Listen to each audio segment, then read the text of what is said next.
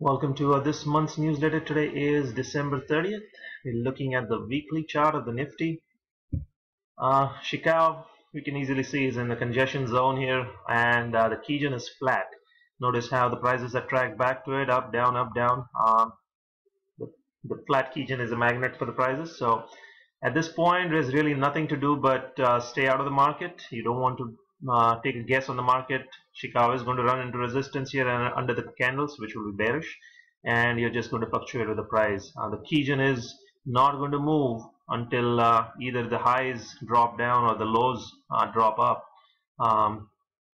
So at that point, until then, the Kijun is going to stay flat until the prices make new high or low. So don't see that happening quite yet in the near term. So you're going to have a fluctuation around the Kijun.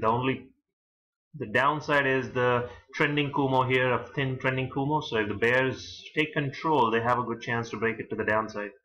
So at this point, really no need to hurry into the market. Just observe here what happens. As far as the daily is concerned, daily Chicago is still under the cloud here, but the candles are getting out of the Kumo. So but again, this is like a congestion zone here. Until the prices break out of this area, really there's nothing to do. So no need to hurry into the market. Let's look at ICICI Bank, which is one of the few which is bullish stocks here. I would not be afraid to buy ICICI over these highs with the Chicago breakout. So this one you can definitely keep on your watch list for a break to new highs. Let's see, DB Realty.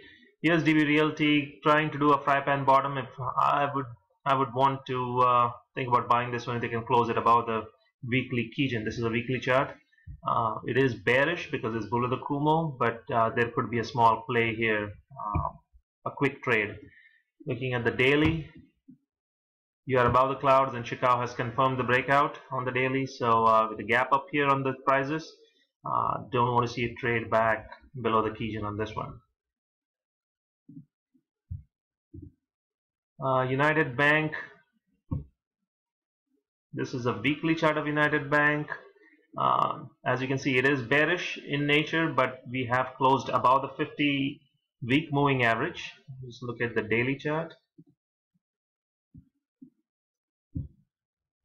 Chicago did have a breakout, and the prices did break out last week with a gap up. We do have a bearish candle on the gap up, so there could be more consolidation here.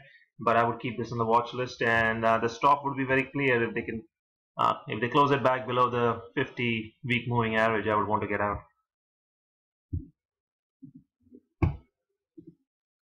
Hindustan Lever, another bullish stock at this point. Chicago will run into resistance. I would keep this on the watch list. See if they consolidate this some more and then do a breakout. So I would buy as soon as the Chicago breaks out.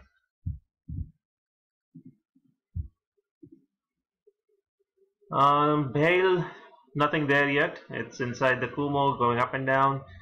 That's the daily chart. Looking at the weekly, it's hitting the Kijun again, and Chicago is in a congestion area, so nothing there to do.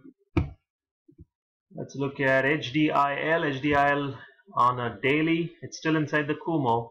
Did have a gap up though, which shows strength. Chicago is still inside the Kumo also. We might be trying to go to the test this 200-day moving average. Looking at the weekly, we have a flat Kijun, so prices will be attracted back to it. Not much play there, so I would keep this just on the watch list, see what happens. This is too small of a play to trade. Nifty Bank is also bullish. This is the weekly chart. However, notice that the Chicago is going to run into congestion here, and the flat Kijun. Kijun is not going to move until a few, or rather at least a couple of months before the Kijun moves on its own. So banks might be consolidating at this point. And last one, LNT is daily chart, very bullish. I would not be afraid to buy this one on these highs with the Chicago breakout and use the Kijun as a stop. We'll have a Ichimoku course again in January. I think I'll write about that in the email. give some discount on it if somebody wants to start off the new year with a good course, and use that in the trading for the new year. So happy new year to you all, and wish you the best in trading and in life for the next year. That'll be it.